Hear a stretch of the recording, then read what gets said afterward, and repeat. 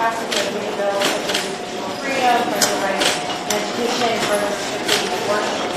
Are businesses going to want to continue to come to Florida using those skills? Of course. I mean, this idea that somehow people actually said that if you don't have classroom instruction on sexual matters in grades K through 3, that somehow businesses don't want to be in Florida.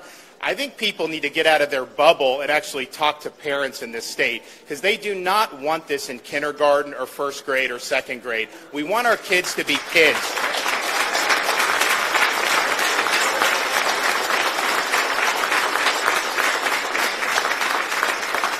And I also think some of these businesses, they couldn't even operate in some of these other states for a long time. Not only were they able to operate, some of them, I told them to get open earlier than they were even comfortable doing. And so we've got a great business climate. We have the lowest per capita tax burden in the country.